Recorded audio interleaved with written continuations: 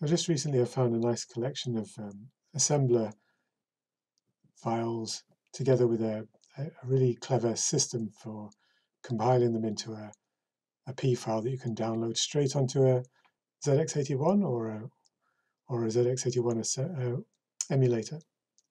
So it's from a site, a YouTube channel called Byte Forever, and as well as describing how he writes these and what he's written, he gives a link to the GitHub repository that he's been using. So it's very nifty.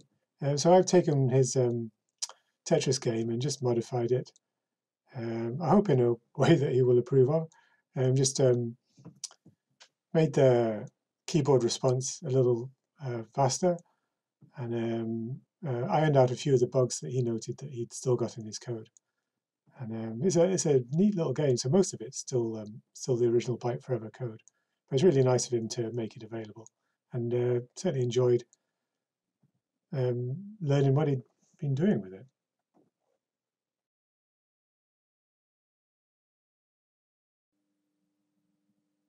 One of the nice things about using Atom as an editor is that it allows you to see whether the command you've put in has been recognized by highlighting it in purple.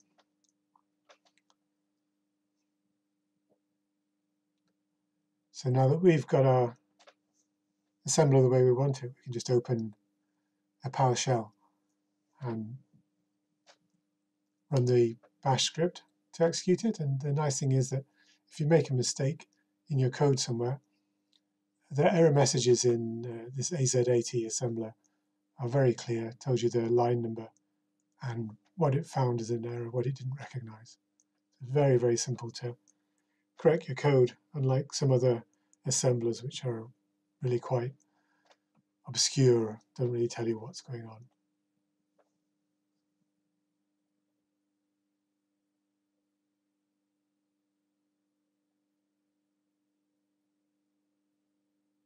So once you've got your file compiled and you've got your .p file, you can just go into 81 and load the P file. Make sure that you go into the tape manager and click the little electric lightning bolt, and because that'll do a fast load rather than having to wait for a minute or so whilst it loads it slowly. An 81 simulator is available online. All the source is available from SourceForge, but you just need the executable. Click the link and download it. Find the executable in there. And the assembler you need is the TASM assembler, telemark assembler. You can find it in this second link here, this download the executable, and either make TASM on your path, or I'll show you in a bit, place it in a folder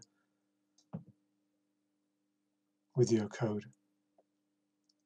So here's the repository from the Byte Forever.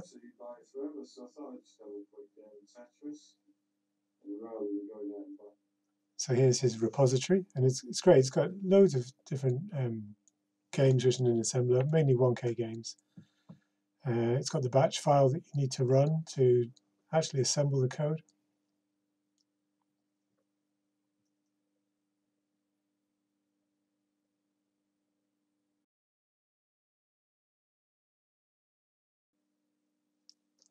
So here it is. And so if you put TASM on your path, then you just need to have this line that says TASM and then the options for it. But if you've done what I've done and you've put TASM in a folder in with your code, which you can see up here, then you just have to modify that bash script. Not bash, sorry, batch script. And I downloaded an older version of TASM by mistake first, and that gave me some error messages. So if you get some strange error messages, just check you've got the right version of TASM. You can see at the start of the every game file has got that at the start, and these includes at the bottom. And these are what allow the compiler to make the P file.